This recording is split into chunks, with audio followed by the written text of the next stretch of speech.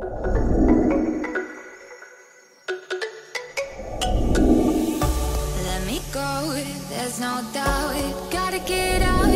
नमस्ते, आज मैले नयाँ भिडियो लिएर आएको छु।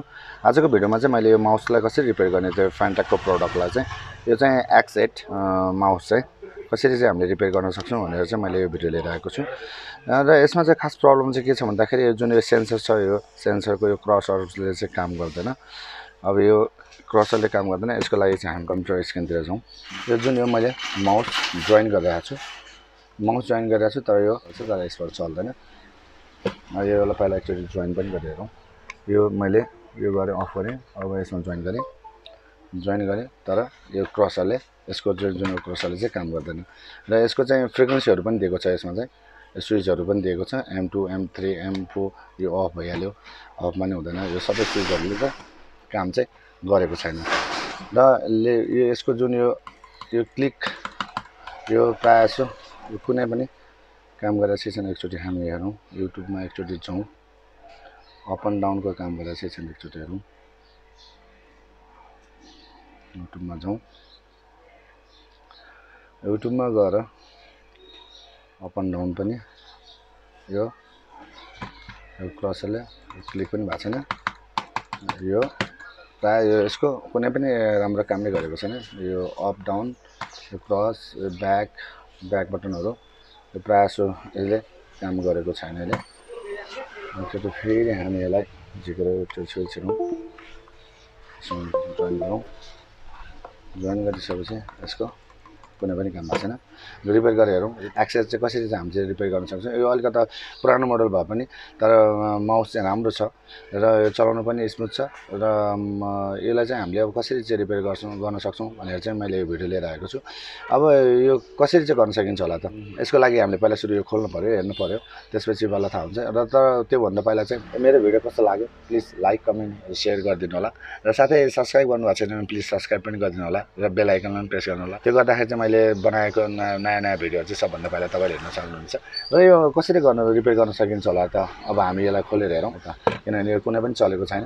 ल त्यो चाहिँ मेरो इन्ट्रो पछाडि चाहिँ यसलाई चाहिँ हामीले खोलिसकेपछि कसरी रिपेयर हुन्छ या हुँदैन हेरौँ त हामी।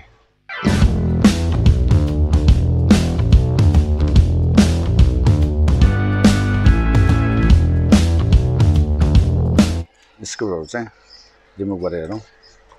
यसको लागि चाहिँ हामीले अब यसलाई यो खोलेर हेरौँ।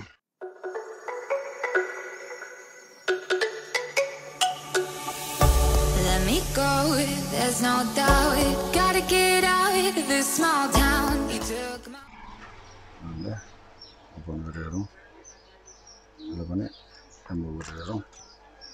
यसको बटनहरू पनि काम गरेको छैन। र यो पहिला पनि रिपेयर भइसकेको छ यो। र यो किन नचलेको छ, यसलाई हामीले थोरै यसलाई अझै यो पहिला कता रिपेयर गरिसकेको छ। यसलाई हामीले हेरौँ रिपेयर सक्सेस हुन्छ कि हुँदैन। र यसको कुनैले पनि काम गरेको छैन, सेन्सरले पनि काम गरेको छैन, यो बटनहरूले पनि काम गरेको छैन। यसको प्रब्लम के छ त, पहिला यसलाई मुनिको यो पनि खोलेर हेरौँ बोर्डलाई।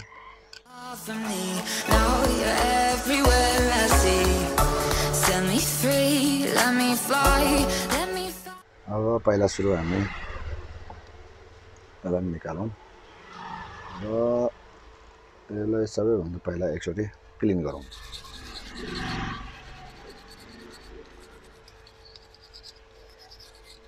यो चाहिँ पहिला नै कता नै अरू ठाउँमा दिएर चाहिँ नभएर चाहिँ यो आएको रहेछ। यसलाई अब हामी एकचोटि हेरौँ हामीले यसलाई बनाउन सक्छौँ सक्दैनौँ।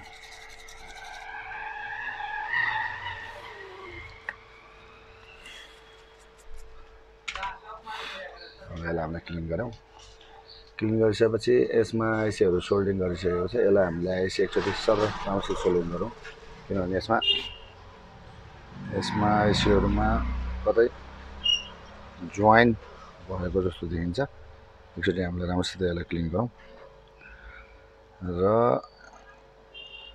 त्यसपछि काम गर्छ गर्दैन हामी हेरौँ है तपाईँलाई। हामी सरसफाले क्लिन सफा गरौँ। अनि एक आपसमा चाहिँ यो आइसी चाहिँ लेगहरू चाहिँ सर्ट भयो भने चाहिँ हाम्रो काम गर्दैन र प्रायः जसो कतिमा चाहिँ सेन्सरहरूले काम नगर्नुमा चाहिँ हाम्रो माउस ड्रप भएर झर्नु अनि त्यहाँपछि जस्तै गेम सेम खेल्दाखेरि चाहिँ अलि नचल्दाखेरि हामीले यसरी थचार्दाखेरि चाहिँ यो कुनै पार्ट्सहरू चाहिँ राम्रोसित टच भएको चाहिँ फुस्किन सक्छ भन्नाले जोइन्ट चाहिँ फुस्किन सक्छ त्यही कारणले चाहिँ टच नहुन सक्छ भन्नाले सेन्सर नचल्न सक्छ त्यसको लागि चाहिँ हामीले एकचोटि राम्रोसित यसलाई सोल्डिङ नै गरौँ किन म्याक्सिमम यो चाहिँ युज हुने भनेको चाहिँ गेमरहरूको लागि हो र गेमरमा कति प्रायः जसो चाहिँ अब गेम खेल्दा त्यसमा चाहिँ अब चाँडै नै उड्नु मोड्नु कसैले मार्नु गर्दाखेरि चाहिँ रिसले चाहिँ हामीले चाहिँ माउसहरू चाहिँ थचार्ने गर्छौँ र रिसले त्यो कारणले गर्दाखेरि चाहिँ हाम्रो प्रायः जसो चाहिँ माउसहरूमा चाहिँ प्रब्लम आउने गर्छ माउसलाई चाहिँ हामीले त्यसरी ठटाउँदाखेरि चाहिँ म्याक्सिमम प्रब्लम हुनसक्छ त्यही कारणले चाहिँ पहिला सुरु अब एकचोटि हेरौँ यसलाई हामीले सोल्डिङ गरेर किनभने यो पहिला कता बनाउनु बिर्सेको तर यो अनसक्सेस भएर चाहिँ यो आएको रहेछ अब यसलाई हामी एकचोटि ट्राई गरौँ हुन पनि सक्छ नहुन पनि सक्छ किन एकचोटि ट्राई त गर्नै पर्यो लास्टमा भएन भने चाहिँ अब यसको यो जुन यो आइसी नै चेन्ज गर्नुपर्छ जस्तो लाग्छ मलाई यसलाई राम्रोसित क्लिन गरेर चाहिँ यसलाई राम्रोसित क्लिन गरौँ र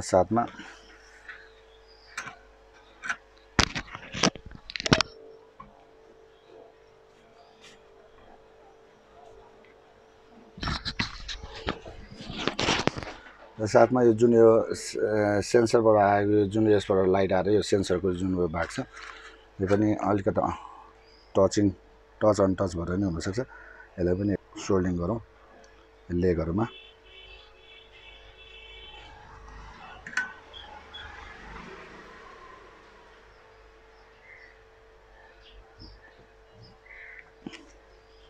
र यसको मेन जुन यो आएको वायरहरूमा आरएक्स टिएक्स प्लस माइनस यसको लेगहरूमा अलि जोइन गरौँ आइसीलाई चाहिँ राम्रोसित रिबल गरौँ त्यसपछि यो चल्छ कि हेरौँ यसको लागि रिबल त गर्ने तर अझै राम्रोसित भएको छैन पहिला हामी यसलाई चाहिँ यो जुन यो क्याप छ यसलाई निकालौँ यो सेन्सरको लिडको क्यापलाई निकालौँ र निकालिसकेपछि हामी यसलाई राम्रोसित सोल्डिङ गरौँ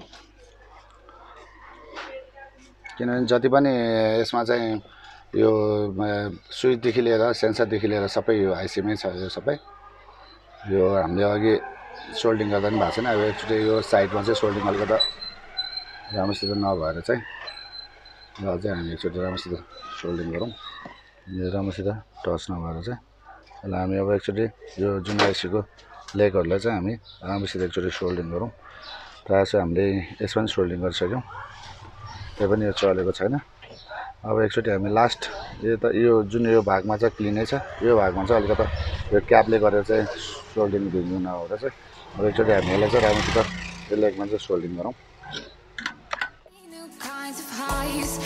Just wasting here, waiting for another year. We both know the score. We've been here once before. So many words unspoken. You took my heart, it's already broken. You don't have to wait. I can take the pain. I will surrender. Let me. र साथै यो लेडलाई थोरै माथि किनभने तल जाँदाखेरि यसको जुन लाइट चाहिँ मुनि जान सक्छ त्यही भएर यसको लाइट चाहिँ हामीले पार्दैछौँ हामी थोरै लेडलाई माथि तानौँ क्याप लगाउँ यसलाई क्याप लगाउँ अब हामी यसलाई एकचोटि चेक गरौँ यसको अप एन्ड डाउनले काम गर्छ गर्दैन एकचोटि हेरौँ अप एन्ड डाउनले काम गर्यो अब यो सेन्सरको लागि चाहिँ हामी बक्समा यसमा फिट गरौँ अघि अब यसको यो चलेको थिएन यो अब अहिले चाहिँ यसमा चलेको छ अब यसमा क्लिक गरौँ यो गानामा ल गाना पनि क्लिक भएको छ यो हामीले रिपेयर सक्सेस गरेका छौँ यसरी चाहिँ हामीले यो रिपेयर गर्न सकिन्छ। पहिला पनि कतै देखाएर चाहिँ रिपेयर नभएर चाहिँ आएको रहेछ। यसलाई चाहिँ हामीले रिपेयर गरेका छौँ। अब यसको जुन यो क्रसरले चाहिँ काम गर्छ गर्दैन, किनभने क्रसरको लागि चाहिँ हामीले यसमा राखौँ, यो बक्समा। यो बक्समा राख्दाखेरि चाहिँ क्रसरले काम गर्छ, क्रसरले नै काम गरिरहेको छ। हामीले प्याक गऱ्यौँ। अब यो पहिला चलाएको थिएन, यो पनि चल्यो। अब यसलाई हामी क्लोज गरौँ। अब यो हाम्रो चलेको छ। यसको रिफ्रेस बटन भ्याल्यु यो पनि चलेको छ, सबै चलेको छ। अब यो माथिको बटन चलाएको छैन। यसमा चाहिँ प्रब्लम चाहिँ खास भन्ने चाहिँ यो जुन आइसीले गर्दा हो। यो चाहिँ कसो भन्दाखेरि डिस्कनेक्ट भन्नाले जस्तै यो चाहिँ चलाउँदा कसो भन्दाखेरि यो आइसीहरूको चाहिँ पिनहरू चाहिँ कुनै अनब्रेक हुनसक्छ। यसलाई चाहिँ सोल्डिङ गर्दाखेरि पनि हाम्रो यो बन्न आउँछ। यसरी चाहिँ हामीले चाहिँ यो जुन यो फेन्टेकको चाहिँ माउस यो X8 कम्ब्याट चाहिँ हामीले रिपेयर गरेका छौँ र यो सक्सेस भएको छ बनाएर। हामीले यसरी चाहिँ रिपेयर गर्न सक्छौँ यो माउसले। अब यो जुन यो बटन छ यसले पनि काम गर्छ गर्दैन हामीले एकचोटि हेरौँ।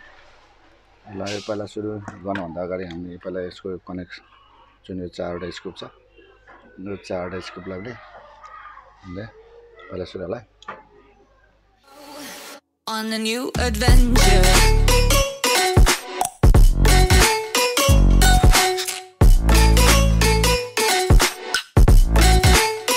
On a new adventure.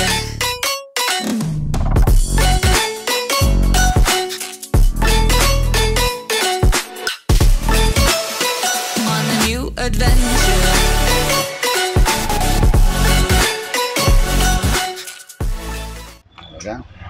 लगाएपछि यसको काम मजाले यो बटनले पनि काम गरिरहेछ, यो बटनले पनि काम गरिरहेछ, यो पनि काम गरिरहेछ।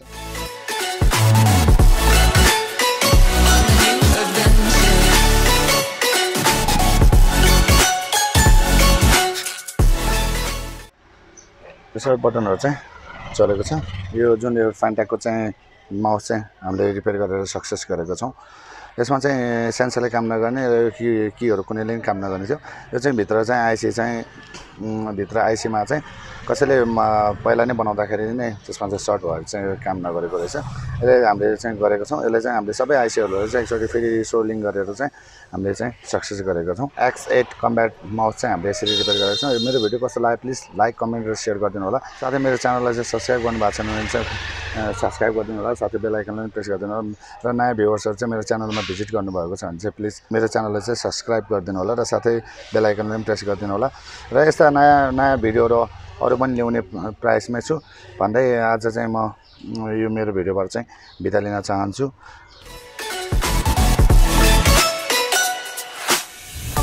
Let me go, it's my time. Watch me build another life. Find another space. Explore the world and find my place. Hope you find some peace of mind. Hope the night was worth your time.